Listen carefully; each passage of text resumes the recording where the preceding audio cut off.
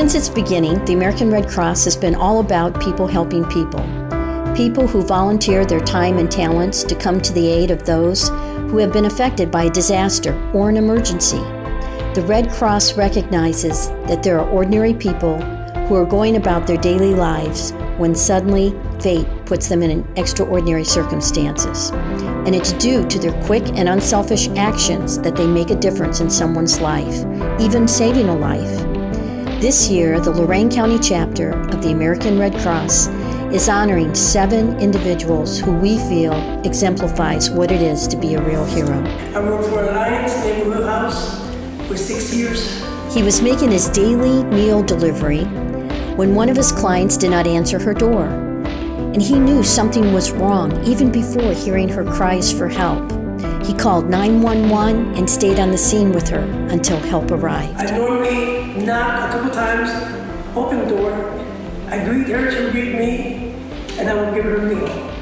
But this one morning, when I knocked at 10 o'clock in the morning, I noticed something awkward. I did not hear the TV going on. I knocked, tried to open the knob to place the food in there. I wasn't getting no answer. What I heard was a scream for help. And when I heard the scream for help, that's when I called 911. And then I waited there till they arrived, and they had to remove a big air conditioning right from the porch. Remove it, and when one of them was able to slip through the window, they seen her on the floor. Mitzi Baird and daughter Savannah came to the rescue of Jack Baird when he suffered a heart attack in the middle of the night. Mitzi immediately began CPR while Savannah called 911 and directed the rescue squad. Their team has been credited for saving Jack's life. One thing I think maybe if people hear it and hear the story, it'll make them realize how important it is to be knowledgeable about CPR. Something that even if you don't do it 100% correct, no matter what you're doing something and helping. Yeah. Adele and Eric Flynn were having a quiet Sunday when Adele's uncle, Lloyd Gordon, had a traumatic accident and was run over by his tractor.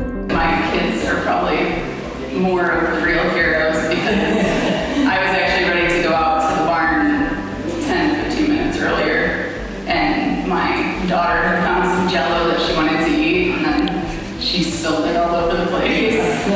And so I would have actually been out at the barn when it happened. And you would have seen it. I would have probably came back and found him. Yeah. Because the barn I was going out to was where cattle are. It's out in the back. Mm-hmm. And so Eric had gotten up early. He works on the farm and they milk early, so he was taking a nap on the couch.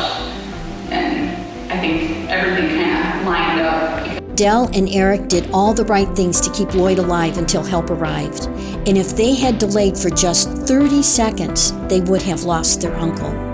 To see like blue jeans and some feet laying on the ground. So I just told my 3 and 5-year-old kids, Addison and Will, to sit on the couch and watch cartoons and do not come outside, and just took off running to the barn. Shane and Brittany Robinson were at the end of a long weekend and just wanted to get home.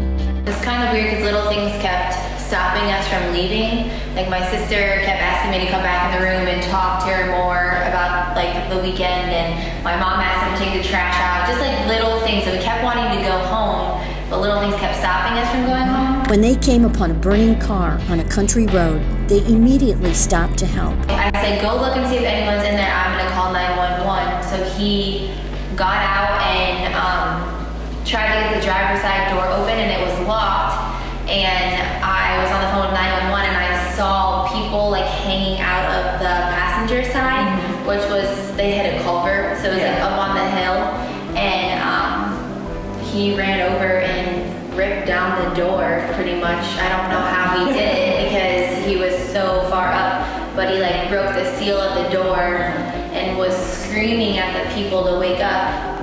Brittany called 911 while Shane pulled 2 severely injured people from the car, minutes before the car became fully engulfed in flames. We knew what we did, but I don't think it was to that extent. I don't know. I don't think at that time we were more concerned whether they were okay. Yeah. We were asking how we could follow up and see if they were okay, because Why as of did- that time, we knew we saved their lives for A little 30 bit. minutes.